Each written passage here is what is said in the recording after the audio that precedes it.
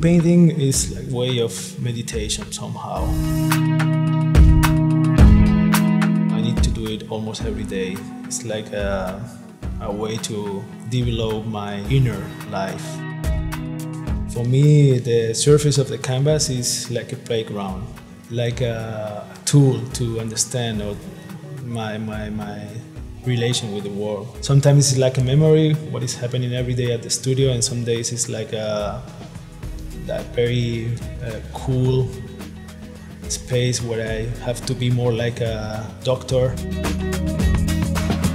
In terms of talking about what is going on in the surface of the canvas, the combination between line and fields of colors or planes.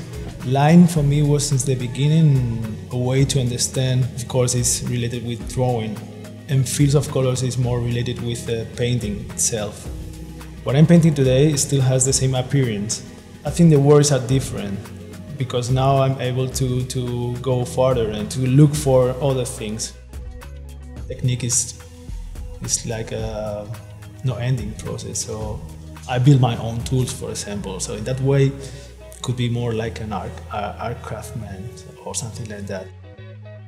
The painting that I'm going to present in Folklore Gallery in Armory show is a big painting. That makes sense that it's a big one because it's also painted with some interference colors. It's like a iridescent pigment.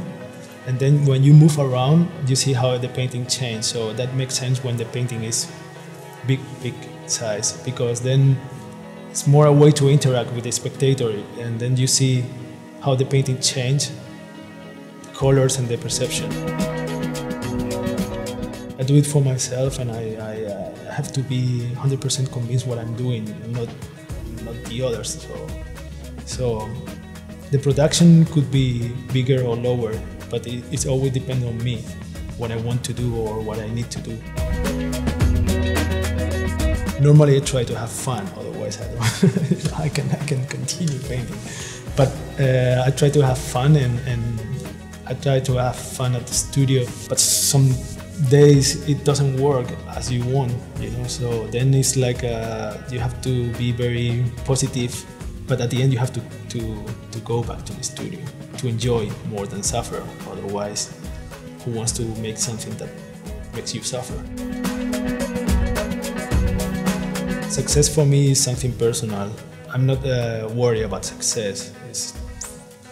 For me, it's everything. I said privately to some friends and people that for me it's done. I mean, I'm living my life as a painter, but it's not that I was trying to be successful. Or for me, success is how I finish the painting, or to have like a good day at the studio, you know.